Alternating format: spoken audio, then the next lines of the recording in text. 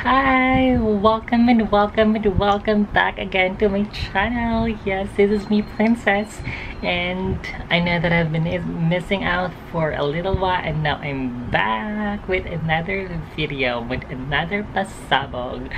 And so I actually just did my first video earlier, and I decided to post or to upload this video on first hand because it's one of the most requested, especially from the transgender community. And so from there pala, I know na you have an idea na on what's this video is gonna be. Ayan. And this is for every transgender have been asking me, have been messaging me what are the hormones that I've been taking or using. Yes, I have been receiving on my Facebook, Instagram, na naka-filtered lang sila kasi, you know, they're following me on my social media. Wow, hindi naman ako ganun kasikat, pero may nag-idolize sa akin, and I'm so thankful for that. Thank you. You don't need to idolize me, but I do appreciate your messages and asking me what are the hormones that I'm taking. Again, so for all of you guys, first of all, I am a pre-op transgender. I've been living as a transgender woman for 2 years now, and I'm on my HRT or my hormonal replacement therapy for almost 2 years now. And so this video is all gonna be about HRT or hormonal replacement therapy. I'm gonna share with you guys all the tips or all the things that I've learned from taking hormones since day one that I started taking it. Disclaimer lang, guys, I'm not an expert when it comes to these products, or I'm not medically inclined with all of this. Hindi din ako doktor para magpayo sa inyo kung anong tama at anong mali, kailan ito inumin, kailan hindi. I'm just gonna share all my thoughts about HRT or hormones. And also, hindi ko ina-advise sa lahat ng transgender or sa lahat ng nagtitake ng hormones na kung anong ininom ko, yun din ang inumin ninyo. Kasi posibleng hiyang sa akin, hindi hiyang sa inyo. So, you do your own research. You test it out first for a couple of months, and if you feel, or a couple of days, I mean, and if you feel na may nag-breakout kayo, nagka-hormonal imbalance kayo, so stop. Again, stop using that product. Move and try to another product and then do the same thing. It's really a process. It takes a while for you to really stick on that product. So I've been sticking on these products for, again, almost 2 years now. And also, for all the Trenelia, transgender, whatever you call it, especially those sa mga bagong nagsusulputan ng mga trans sisters natin, you know, if I know that every one of us may mga ina-idolize tayong mga transgender here in the Philippines. So ako may mga ina-idolize din ako, to name a few: Lars Pacheco, Aya Garcia, Francine Garcia, Kevin Balot, of course. Syempre, hindi porket yun yung tinitake nila, yun din yung ititake ninyo. Kasi hindi naman yung pag tinake ninyo, magiging Lars Pacheco din kayo. You will be your own definition of yourself. So be yourself. Do not try to copy someone else's. You know, siguro pwedeng manghingi kayo or kuhin nyo yung mga some tips nila. Try nyo din yung mga hormones na tinitake nila. Pero again, you will not be a Lars Pacheco. You will be your own self. So, ayan, pwede natin gayahin yung mga tinitake nila, pero wag natin silang gayahin. You will just have to, actually, we don't need to idolize them. We just need to get inspired by them, be influenced by them. Kasi syempre, diba, isa sila sa mga tinitingala natin kasi sobrang ganda nila, sobrang feminine nila, kaya nagiging inspirasyon natin sila pagdating sa mga hormones. Ayan, so, and also, alam niyo guys, may mga alam din ako, may mga kilala akong mga Trenelia, especially in my hometown, na grabe sila ng mga take ng hormones, as in 3 tablets a day, or yung dosage na dapat for 1 week in everything nila. Alam niyo guys, yung hormones, hindi siya yung pag tinake mo ng isang araw, kinabukasan babae ka na. Hindi yun ganun. Again, it takes a process. And kasi normally yung mga ganitong klaseng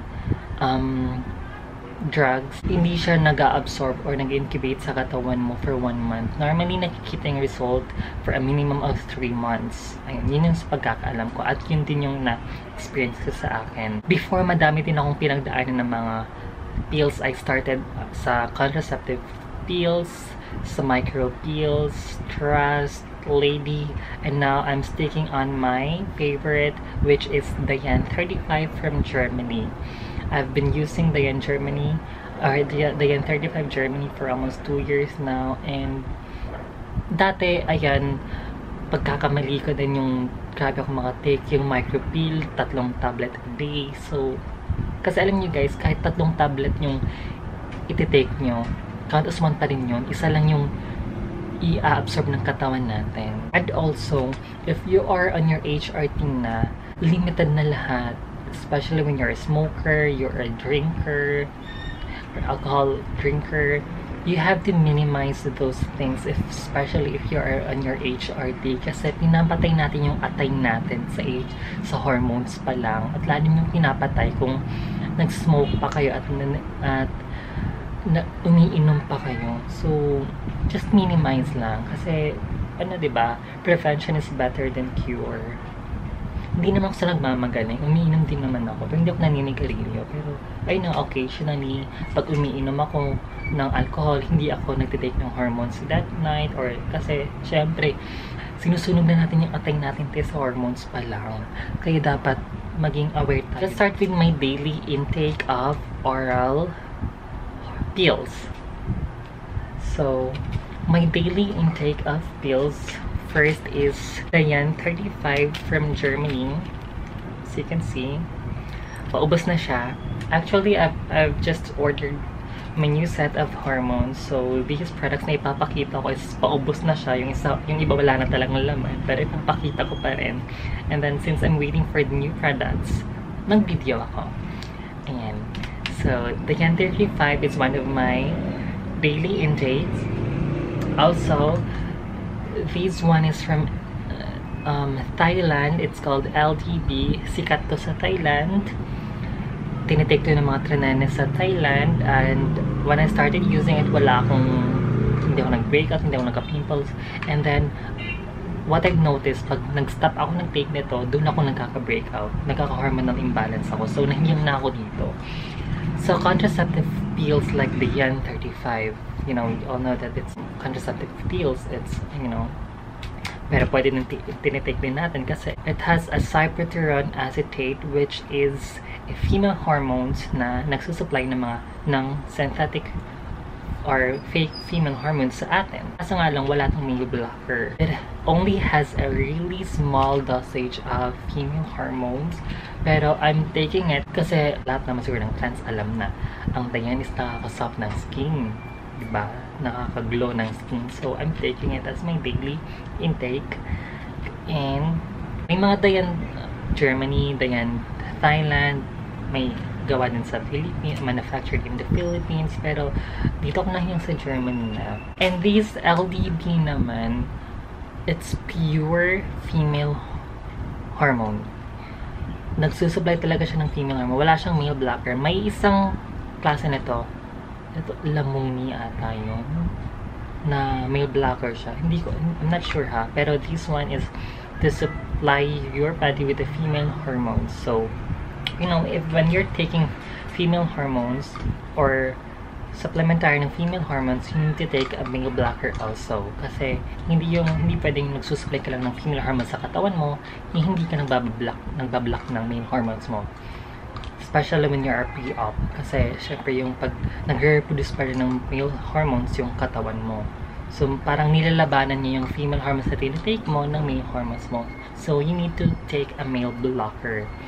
So, ayan, ito yung mga daily intake ko ng oral. And also, to keep my skin healthy, I'm taking Myra E400. Ito yung vitamins ka sa skin. It's a perfect combo.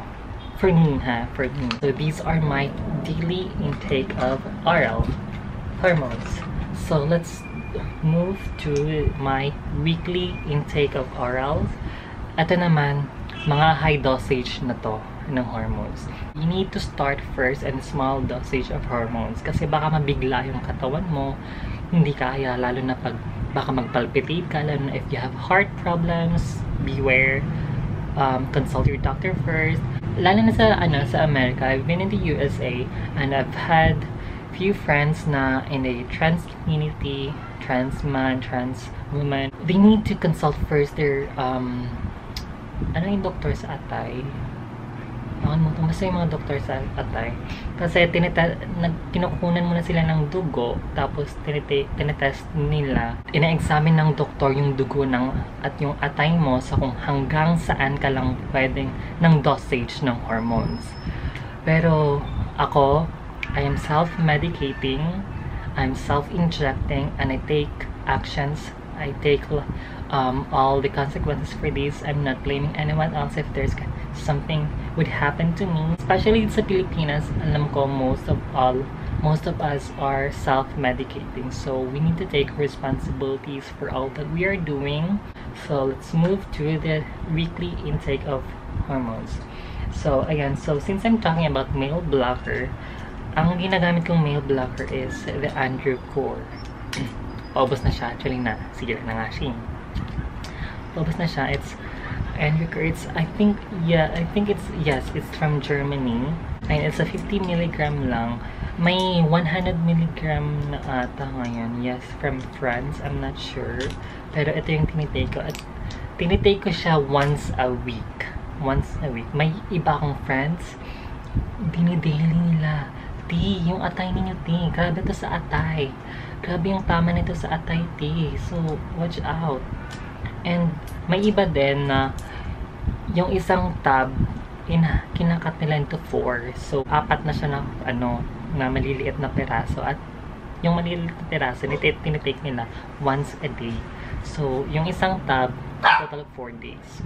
Na-try ko din yun, pero I realized na yung atay ko, pag ini-everyday ko siya, dalawang tab ako sa isang linggo.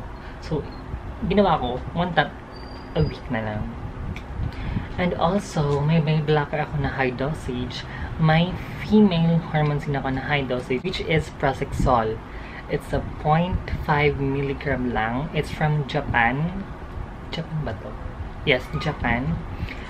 Androcur and Prasexol is a very good combo, especially when you're blocking your male hormones and you're supplying your body with the female hormones. It's a perfect combo. And last tab na lang siya for this week. And hopefully dumating na yung mga bagong in-order ko. Nahiyang ako dito. Wala akong mga... Dito ako nagmukhang babae. Kasi pag nagsastop ako nito, lumalaki ako. At,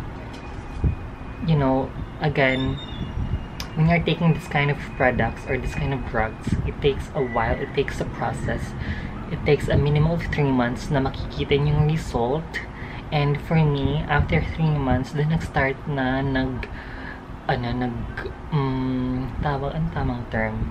Parang nag-boom na yung breast ko. Nagsimula sa parang may maliit na tawag namin doon is mani ba? Basta yun dito Surigao, mani. Tapos lumalaki siya, liso, parang buto ng ng sample, santol, mangga, buto, tawag doon, maliit na buto. So lumalaki siya hanggang sa naging soft na. So, sobrang sakit niya for the first couple of months na nagbo-boom yung breast nyo. It's normal. And pag nagsasab ako taking these products, napapansin ko na nag-shrink down yung dede ko. So parang, lalo na if your breast is not that totally developed yet, and then nag-stop ka ng hormones, nag-shrink down talaga siya. Especially when you haven't done yet your breast augmentation, just like me. So dapat continuous. It's a lifetime process na din kasi. But again, you need to be very careful of your liver and also your health na lang, overall health mo. Dapat tinitake good care mo yun. Yun na yung mga oral hormones ko. Now let's proceed to the injectables.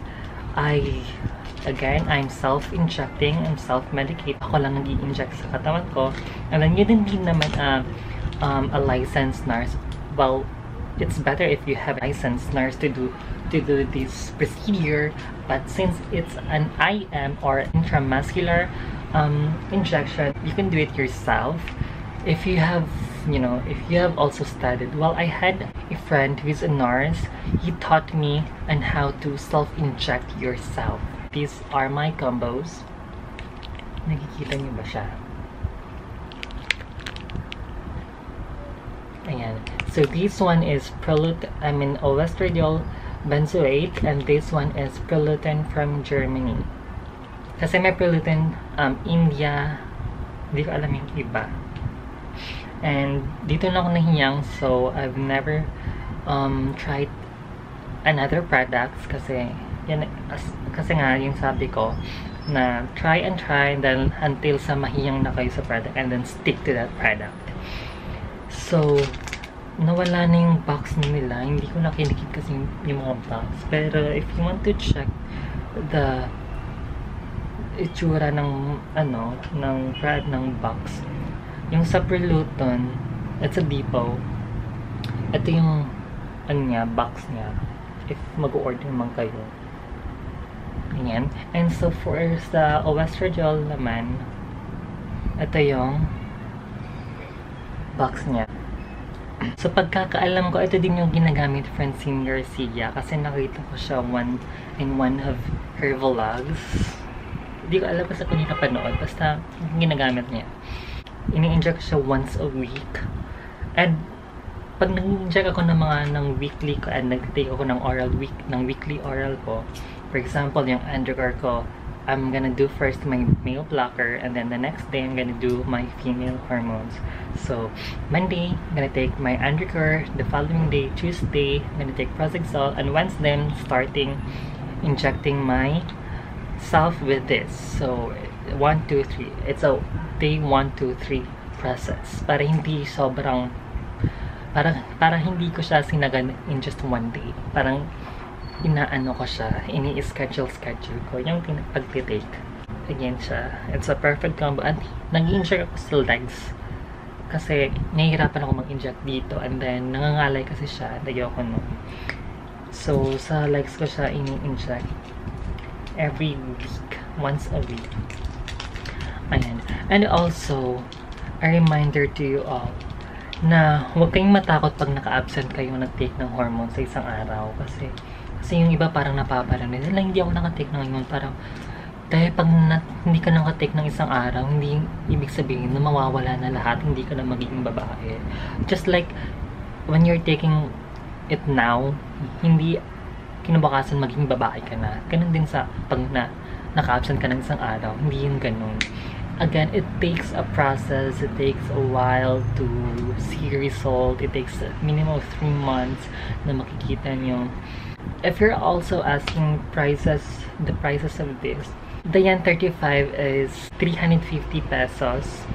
And yung iba, yung mga resellers nito, binibenta 3 for 1,000.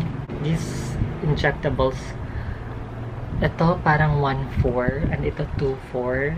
So, good for 2 months na siya. Ito namang, Prozaxol and Undercore is 750 ata, and Prozaxol is for 700. Medyo may kamahalan talaga ate. Nagiging high maintenance ka na kasi you have to maintain it naman every month na. LTV naman is 1,000 per bottle, and it has 30 capsules in each bottle, and then it's good for a month na if you're taking it once a day. Kasi yung required talaga nito is 2 capsules every day. Kaso nga lang namamahalan ako. Isang capsule ko na lang siya. Kaya para mag-last naman siya a month. And then the good timing for me, or the perfect time for me to take hormones is before I go to sleep or before I go to bed. May iba tinitake nila every after dinner, lunch, or once they wake up after breakfast. Ako, before I go to bed. Kasi parang pag tinay ko siya Ayan, nagmamagaling-magalingan na naman ako. Pero, eto lang nga para sa akin.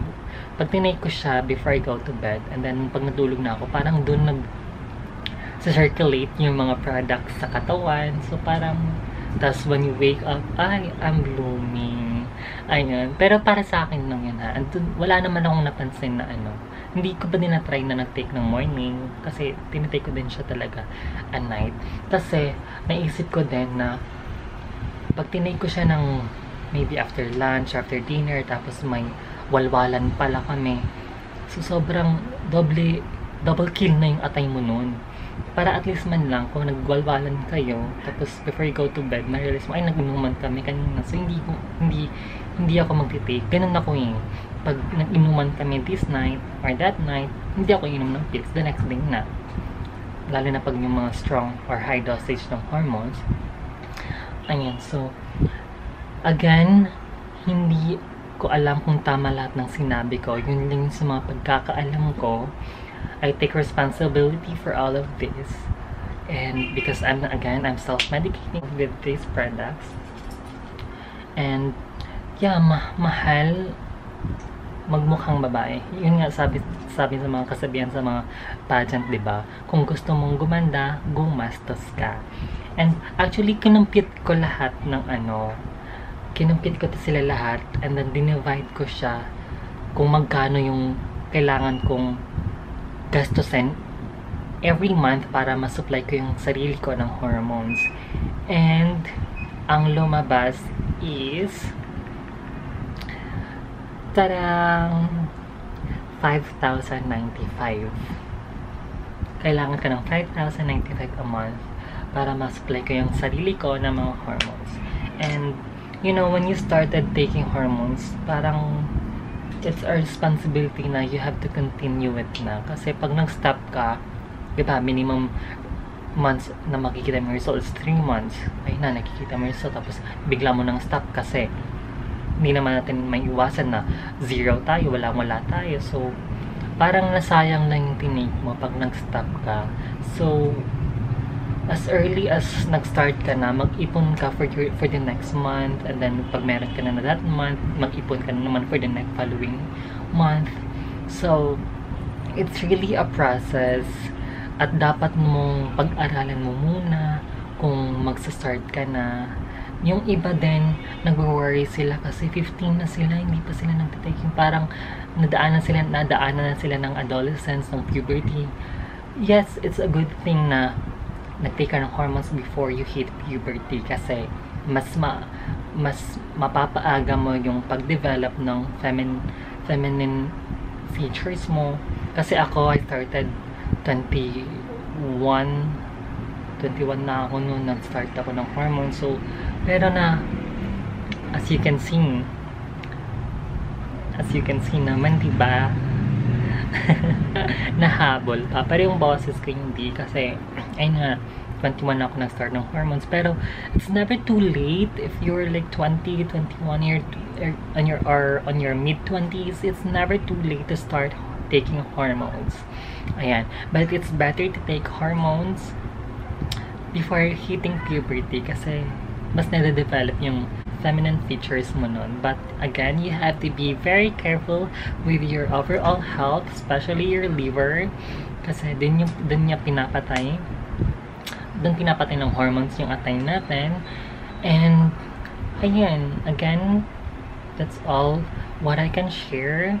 Thank you for all the transgender sisters who messaged me, asking me, and I hope that I was able to answer all your questions, and also I hope that I was able to inspire all of you, and sana may nakunan din kayong idea, may natutunan kayo sa video na to.